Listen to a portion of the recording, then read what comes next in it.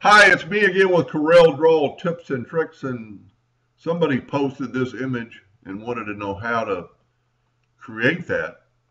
Well, the only way to create it exactly would be to trace it. And but I came up with this, and in just a few minutes or a few seconds, really. And there's a lot of ways you could do this, and you could play around with it. So just draw your ellipse. Then go to your artistic media tool, click on the brush, go to textures, and then pick a texture. And I just played with two and I came up with that. Let's try this one.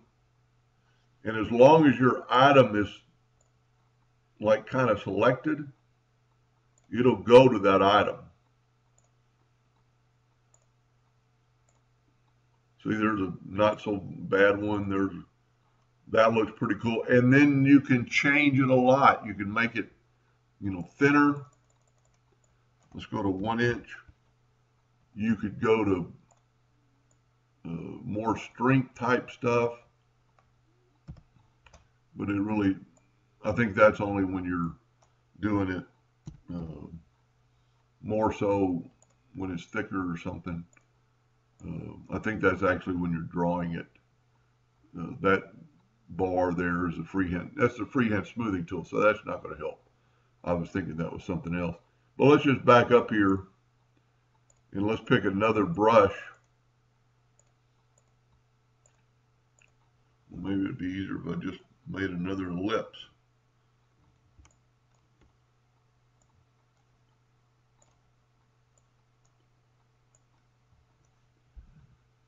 That bar is part of that drawing. Let's make this a little bit bigger. So with that selected, go to the artistic media tool and then pick a brush. And it's going to kind of put it around there, around your shape. And let's say that's pretty good right there. There's some other things you could do to it other than just leave it like itself. Control D and make a duplicate of it and rotate it on itself and get you a whole lot of different breaks and flaws and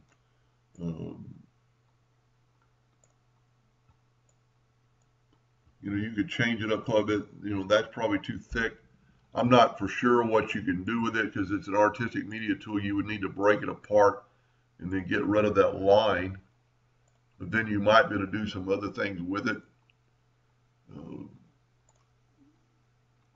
Maybe change one of them to gray, maybe a little bit, like that. That's more like the drawing. And so just kind of play around with that. So that's the brush stroke underneath artistic media tool. I don't know if they call it artistic media. Yeah, artistic media tool. And under texture, and go to texture, and there's plenty of them. It's let's just try one more. So with that selected, and that doesn't really matter, you can select it later, but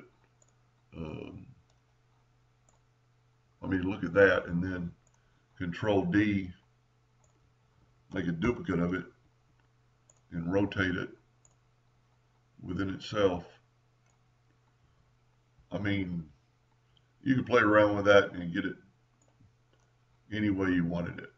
Anyway, I hope that helped them a little bit, and thank you for watching.